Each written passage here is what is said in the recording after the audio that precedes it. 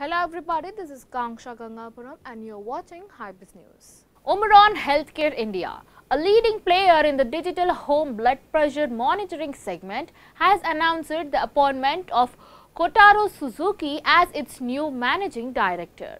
Before this assignment, Mr. Suzuki has served in numerous senior leadership roles including domestic and overseas sales, corporate strategy planning and product planning across varied geographies during his more than 25 years long association with the healthcare business division of OMRON. Commenting on the appointment, Mr. Frans Velkers, Chief Operating Officer, OMRON Healthcare Singapore Pte Limited said, India plays a significant role in OMRON Healthcare's APAC business expansion plan, and with Kotaro spearheading the business, we are confident of strengthening our growth and footprints in the country.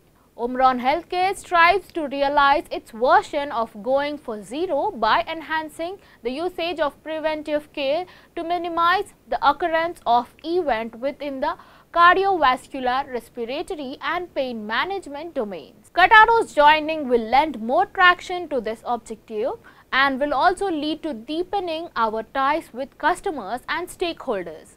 During his appointment, Mr. Kotaro said, I feel very privileged to take on this new role. My focus is to make OMRON an essential part of Indian society's preventing healthcare regime. I am keenly looking forward to accelerating the progress of OMRON's healthcare business in the country while supporting the growth and development of my team members as well as the business partners. Thank you for watching Hybiz News.